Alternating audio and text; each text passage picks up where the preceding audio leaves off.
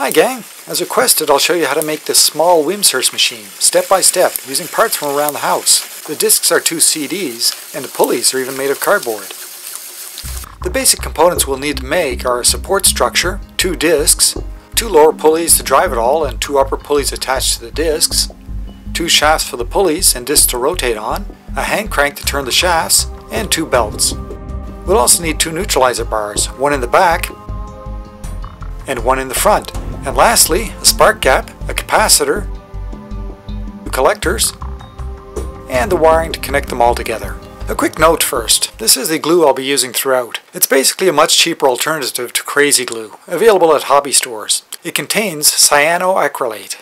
The place to start is with the pulleys and then the discs, since together they determine the size of the overall machine.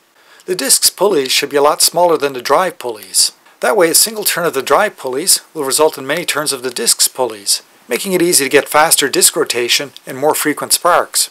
Here you can see that one turn of the drive pulleys gives a little over 2 turns of the discs pulleys. To make them, use thick corrugated cardboard taken from a box, thinner cardboard, and shoelace for the belt. The shoelace should be no thicker than the corrugated cardboard. Use whatever's handy to make an outline for the bigger drive pulleys on the corrugated cardboard. Draw 2 outlines. Cut them out. Use one of the pieces you just made to draw a circle on the thinner cardboard. Draw it slightly bigger than the piece. Cut it out. Do this 4 times. Next, find the center of the pieces. The trick I'm doing involves drawing a square whose sides are the same length as the diameter of the pieces. Then lay a piece in the square and line up a ruler with the opposite corners of the square. Draw a short line on the piece near the center and repeat with the other 2 corners. You found the center of the piece. I'm using this dowel for the lower drive shaft. I chose it pretty much at random, so use whatever you have handy. I'll need a hole through the pulley that the shaft can go through, so I first mark it and then cut it out. The piece should spin fairly freely on the shaft. Next, mark and cut holes on each of the 4 thinner cardboard discs. You can make this hole bigger. You won't need to touch the shaft. Glue one of the thinner cardboard pieces to one side of the thicker pieces, and then glue another to the other side. And there's the almost finished pulley. I still need to make a way to attach it firmly to the shaft, and that's what these wooden bushings are for. To make them, I start by cutting some wood and drilling a hole in each one. Notice that I choose a drill size that gives me a fairly tight fit on the shaft. If it's too tight, then you can always enlarge the hole by running the drill through it some more, while putting pressure against the drill bit on all sides. There, that's better. Next I drill some holes for screws and screw them in. Finally I glue the bushing to the pulley. A quick test shows that it all fits together well.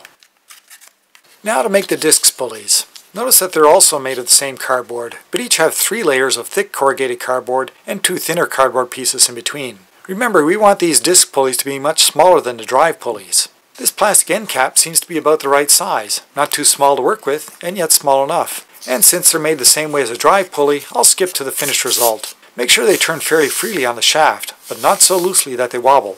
Remove any painted label from your CDs. This is just in case it's electrically conductive. Here I'm using sandpaper, but do whatever works for you. Glue each pulley to a CD. CDs have a little ridge on one side. I'm gluing to that side. And here are the 2 finished discs with their pulleys. Next, we need to make sectors for the discs. You want an even number of them on each disc. I chose 8 because the large size makes it easy for both brushes on a neutralizer bar to touch them at the same time. Something I'll talk about later. Since this is supposed to be an easy to make Wimshurst machine, I felt that was important, and since the sparks were good, it worked out.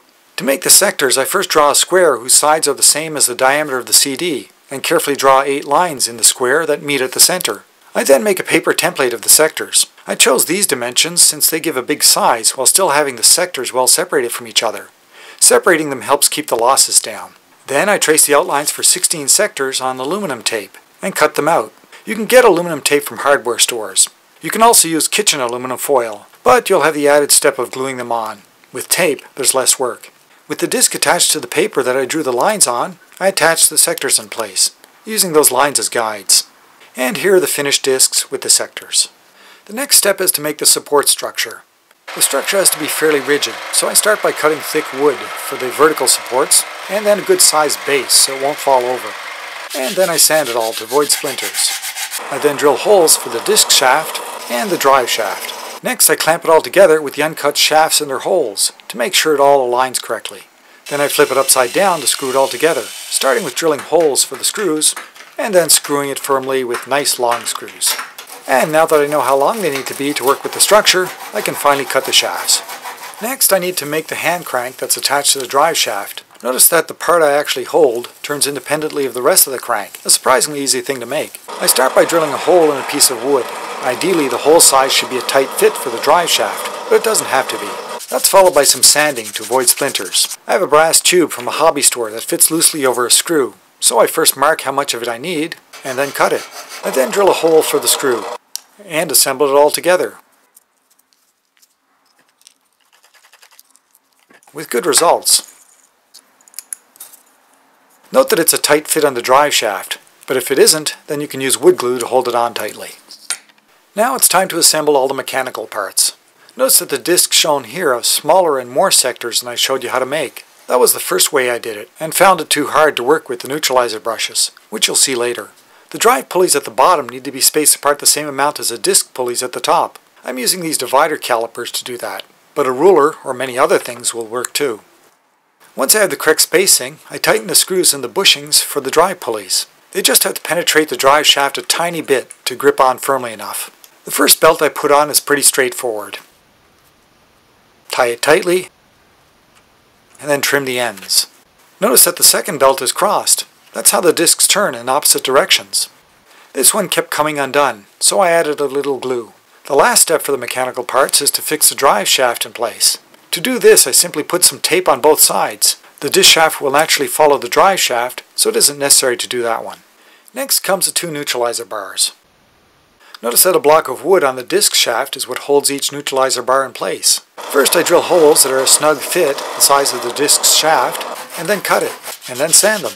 And they're ready to go on. The neutralizer bars themselves are made from clothes hanger wire. Really any fairly rigid wire will do. Then, using pliers, I shape the neutralizer bars so they can reach the discs from two sides. Once shaped, I staple them in place. Later I realized that the staples aren't enough, and add hot glue. I'm going to be soldering the wire ends, so I sand off any coating. After some experimenting, the brush I settle on is a simple loop of 30 gauge bare wire. Thinner wire would be better, but that's all I had. You can get thin wire by stripping the insulation off stranded wire like this, but I have a spool of 30 gauge bare wire. It has to be bare. Remove any insulation if there is some. Here I'm figuring out how long to cut it, and then I cut 8 pieces, 2 for each brush. Twist each pair together. You'll end up with 4 pairs. Next, twist one onto the end of a neutralizer bar and solder it firmly in place. If you have heat shrink, then you can use that instead of soldering. Repeat this for all 4 brushes. Here I'm putting them in place. Notice that the loop of wire, or brush, touches the disc sectors and curls in the direction of the disc's rotation. That means the discs must always be rotated in the same direction.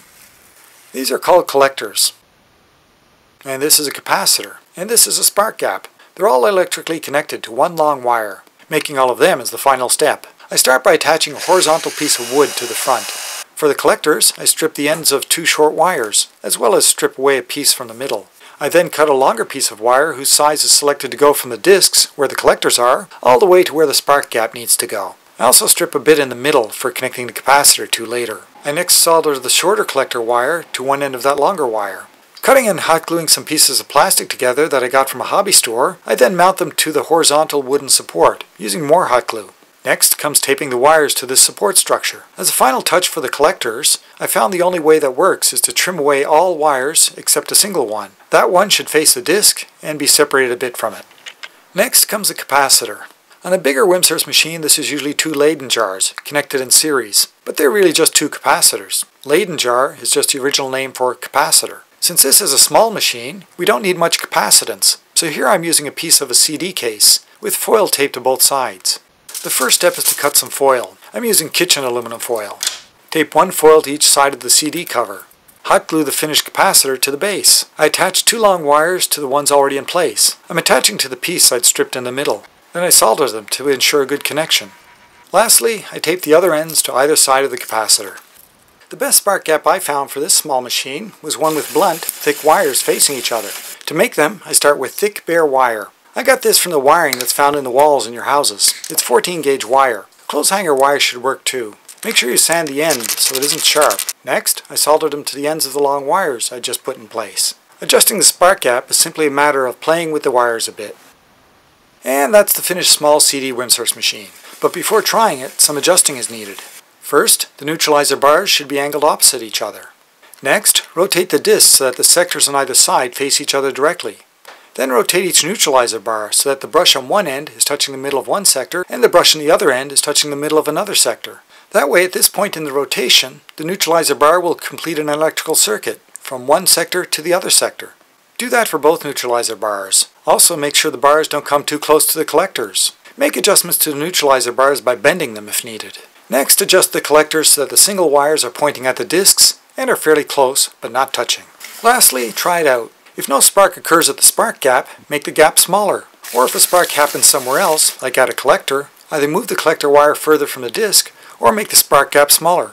If still no spark occurs, check that the neutralizer bar's brushes are touching the discs and lined up as previously described. Air that's very humid will also prevent it from working. Another thing to try is to charge up an object using the triboelectric effect, like I'm doing here by rubbing this plastic tube against this face cloth. Then put the charged part of the tube near the disc on the opposite side from a neutralizer brush. There must be an unbalanced charge on one of the sectors for a Wimshurst machine to start on its own, but there's a chance everything's neutral. By putting a charged object here, you create an unbalanced charge. By this point, you should have a working, homemade CD Wimshurst machine. Enjoy!